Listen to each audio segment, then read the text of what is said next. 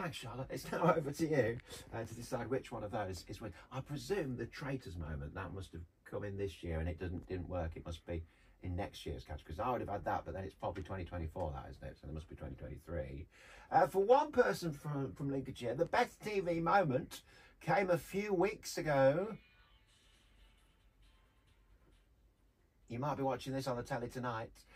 Dragon's Den is coming up again tonight on BBC One before The Apprentice. But if you were watching last week, you might have noticed Diane from Grimsby, who went into the den hoping to secure a dragon for her business. This is what happened.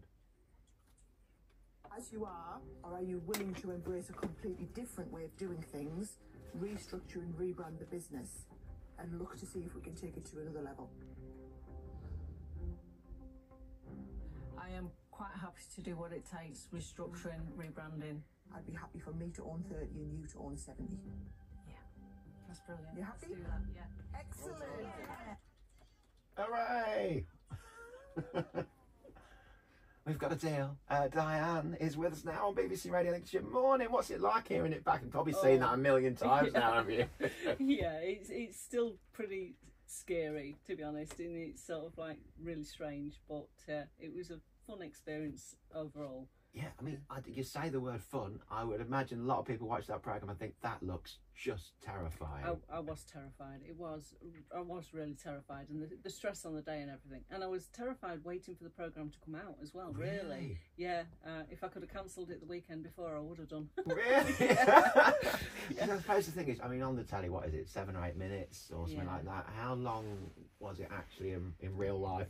I mean, there's a lot of prep for even a month before, and then on the actual day I was there 2 or 3 hours, but about an hour in there, I think. But I was waiting to go in for a long time, and that's when the nerves build.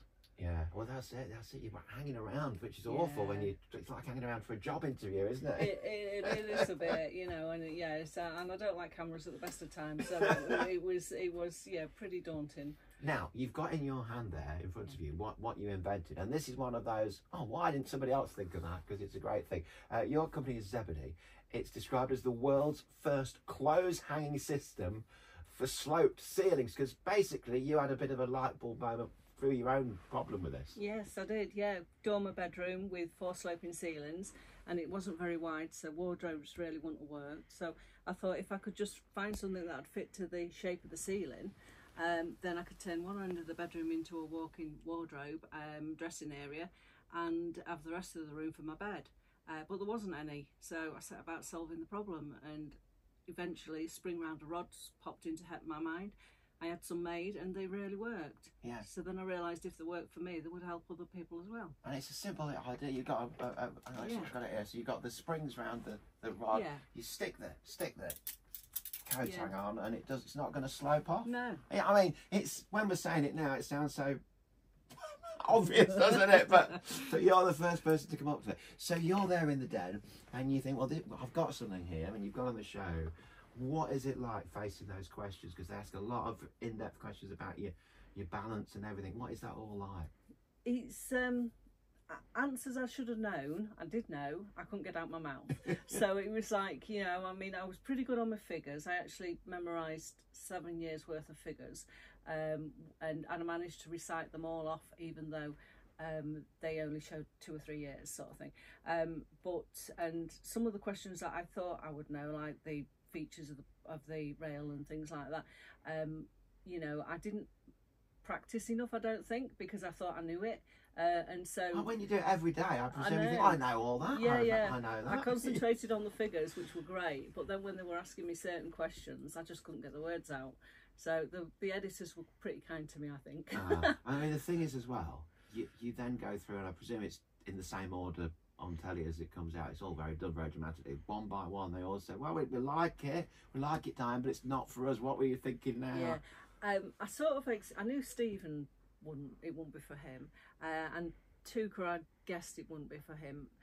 Deborah, I thought would be interested, but I think really when I was in there, I didn't really sell it enough and what my plans were, because the nerves got me. So I didn't put it over as good as I could have.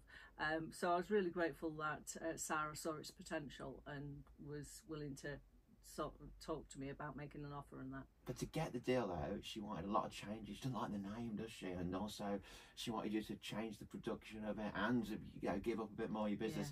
Yeah. You're comfortable with that after, obviously I have to think about it. But well, I'd already been thinking that the name Zebedee wouldn't work for the world market, for maybe America or whatever.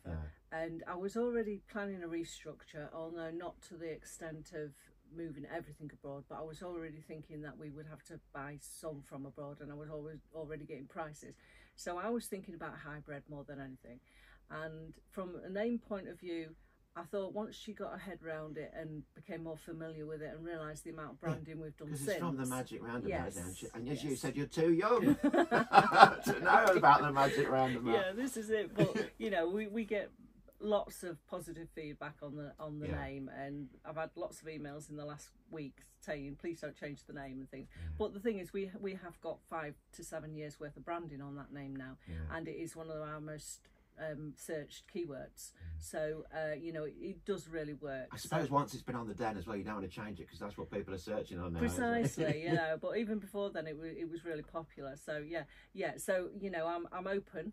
And we may tweak it or whatever, and that. But for America and that, we may need to go a different way. But I'm hoping we keep it for the UK. And Sarah's on board. How does it work out? I don't know. We all watch it and think, well, do they just pop in one day and that's it, and give a bit of advice, and then just ring you now and again?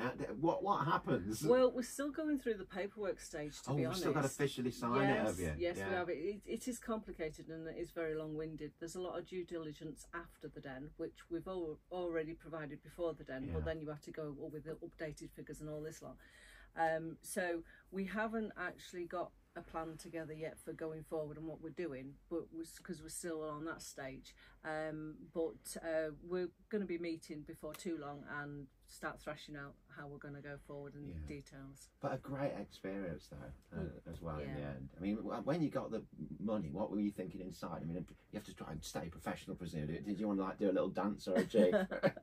Yeah, I just knew I would kick myself if I didn't take her offer and didn't follow it through. So I was pleased that it all worked out and it was worth the hassle, because it did take a lot for me to stand there. I really honestly do not like cameras. And you said as well when you got there as well, it was more pressure as well, because you've lost your parents in the year or so before that, and it was all sort of getting on top of you a bit, wasn't it? I think it was. I mean, a lot of that, they took me by surprise asking me about my family, and I hadn't been prepared for how I was going to answer that, so the nerves on the day got to me. But Mum passed away just before I launched Zebedee, and Dad 18 months before I did Dragons. So and each of them needed some long-term care by me and my siblings, so that did take off the business for quite a while, which obviously I would rather spend time with them than anything. So he did have an impact on the business and on me on the day, to be honest. But it's sort of like these things are sent to try you, and well, maybe they were there with you in some way on the day. I think so. I had my mum's locket on anyway. So. Oh, did you? Oh, that's nice then. Well, look, good luck with it, and we'll hopefully things will take off once you get signed and sealed and sorted. But it's as you say, presumably has it gone mad since you've been on, people inquiring? It's been amazing. The last week has been absolutely a roller coaster, but amazing. You got people on the phone going, okay, we're trying to fast enough as we can to answer the phone, that kind of thing. Well, look, good luck with it, and we'll have to check in with you at a later date to see how it's all going. If you missed the one that Diane was in, it's last week's, and it's on the iPlayer. All the Dragon's Dens are on the iPlayer, and of course tonight BBC One you can see the latest episode. Presumably you still watch, and you can watch with a bit and relax now, Diane. Yeah, well, I sort of like behind my fingers. Watch it on BBC iPlayer or BBC One tonight. Wow.